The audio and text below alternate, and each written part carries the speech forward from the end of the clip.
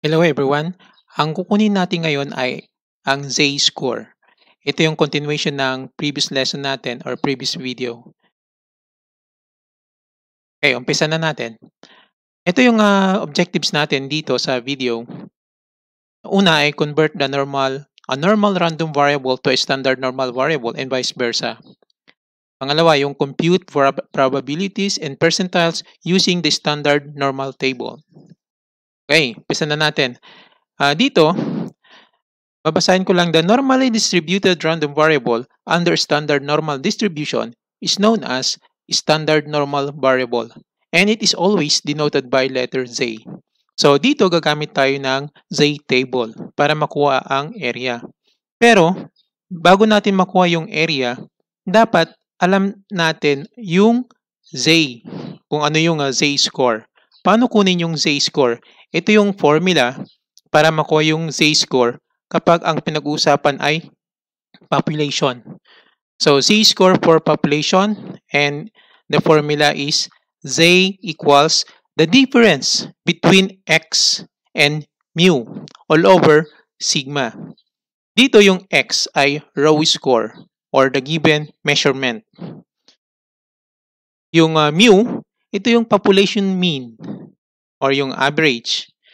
And yung sigma dito ay yung population standard deviation. Again, kapag ang pinag-usapan ay population, ito ang gagamitin natin para makuha yung Z-score. Paano kapag ang pinag-usapan ay sample? Ito naman yung gagamitin nating formula. Z equals the difference between X minus X bar on top of it all over S, where X is the row score or the given measurement and X with bar on top of it is the sample mean. And yung S sa denominator or the denominator is the sample standard deviation. Okay, gagamitin natin or i-apply natin tong formula. Let's have an example. Sa module, yung example number 1, given the mean or yung mu equals 50 and the standard deviation or sigma equals 5 of a population of statistics and probability scores, find the Z value that corresponds to a score X equals 65. So dito ay yung given, yung mga given dito na values. First, yung row score na 65. So nandito. And yung mean na 50. So mu is equal to 50. And standard deviation of 5. So ang hanapin natin dito yung Z value that corresponds to 65. So, nandito na yung solution, mayroon pang interpretation, pero bago natin kunin to, dapat natin alamin or makita yung itsura nito sa normal curve. Okay? So, paano bang itsura nito sa normal curve? Let's have the curve.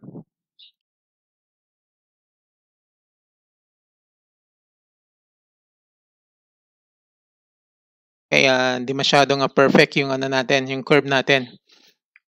So palitan ko lang para mas magandang tignan.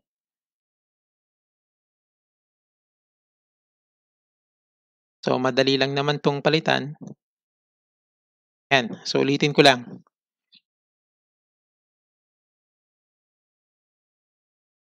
So hindi masyadong perfect pero assume natin ito yung ito yung normal curve. Then sa gitna ito yung mu. So yung mu dito equals 50. Yan. Next, yung standard deviation is 5. So pag move tayo to the right, so pag yung nasa gitna ay 50, yung nandito is 55. Kasi plus 5 lang. Okay. So mag-move tayo ulit ng isa pang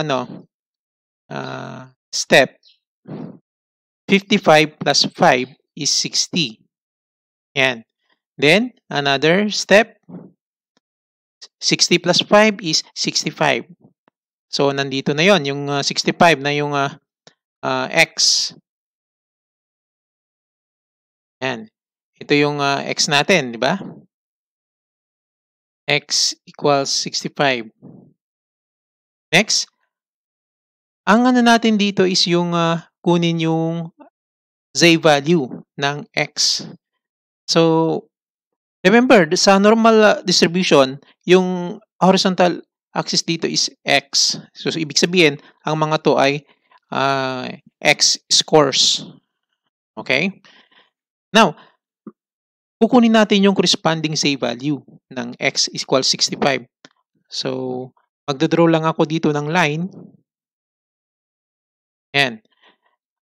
So, ito yung horizontal axis dun sa standard normal distribution. So, pag sinabing standard normal distribution or standard normal curve, yung mga scores dito ay z-scores. So, dito sa z-score, sa z-axis rather, always 0 yung nasa gitna. Then, yung isang step, first step from 0 dito sa right side is always 1, di ba? Dito is 2 and dito is 3. So nakikita natin dito, malamang conclusion natin is yung corresponding z value ng x na equals 65 is 3. So, check natin using the formula. So the formula that we are going to use is z equals the difference between the raw score and mean. Okay, population mean all over the standard deviation. Okay, by substitution, yung raw score 65. So, naging 65 na dito. Yung mu o yung mean is 50. Then standard deviation na 5. So, ito na yung yung substitution natin. So isi-simplify lang natin to. So, ito pag si-simplify natin, 65 minus 50 equals 15. Then copy the denominator. So, 15 divided by 5 is 3. So, tama yung natin kanina, yung yung conclusion natin or yung guess natin na yung corresponding z value ng x na 65 is 3. So, nakuha natin is 3. Okay. So, yun na yun, yung hinahanap natin. Pero mayroong interpretation dito. Siyempre, dito sa math or statistics, kapag meron kang nakuhang value, kailangan mong interpret. Ito yung interpretation. Since the score x equals 65 corresponds to z equals 3, we can say that with respect to the mean, the score of 65 is above average. Above average kasi nandito sa right side. Mas mataas dito. Okay? Kumpara sa mu na 50. Okay, let's move. Example number 3. So, hindi na natin kukunin yung example number 2 kasi similar lang naman sa example number 1. Example number 1. Okay, example number 3. A pretest was given to tourism 11 class with a mean of 30 and the standard deviation 10. If a student's z-score is -1, then what is the score of the students before the conversion? Okay, given yung z na -1, yung mu na 30, and standard deviation na 10. Okay, so find the score x.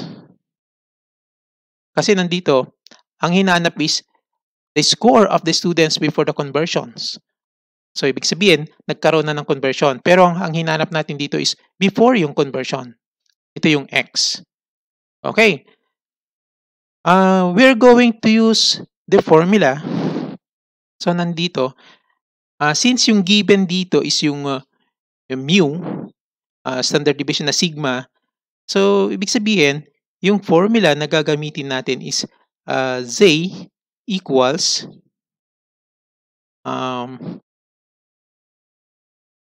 x minus mu over or all over sigma. Okay, from this formula, to solve natin yung x, ito.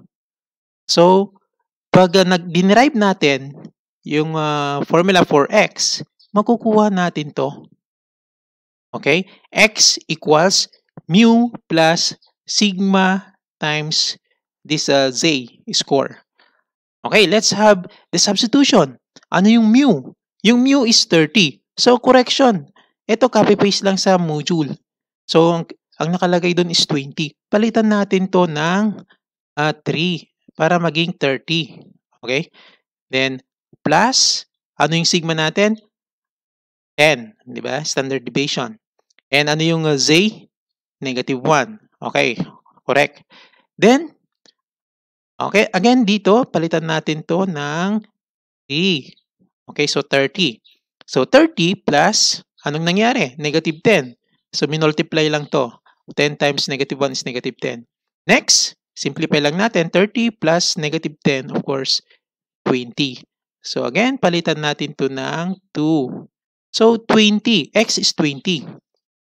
Now, mayroon dito yung answer. The row score that corresponds to A that is negative 1 is 20. So, hindi ito 10 ha. So, this is 20. Naging ano na siya. 210 na siya. This is 20. Okay, correction. In a population distribution. And yung interpretation natin, ito na rin yung interpretation natin. It is below average. Again, yung average or yung mean dito is 30. Siyempre, yung lumabas na X is 20.